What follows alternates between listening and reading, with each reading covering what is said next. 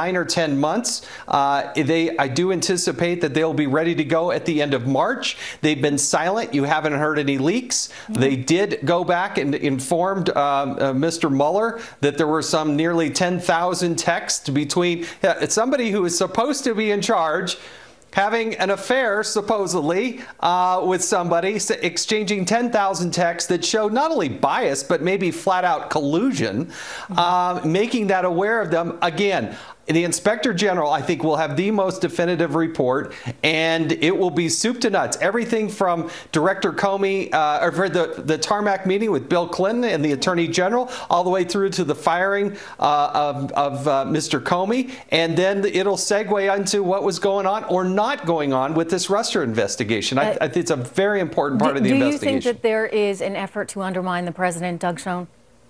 I think there's an effort to investigate the president. Clearly, these facts about how the FBI has operated are very troubling. But let's, as the representative suggests, let's wait for the Inspector General's report to be done. Let's wait for former Director Mueller's investigation to be concluded. Then we can answer those questions. Okay.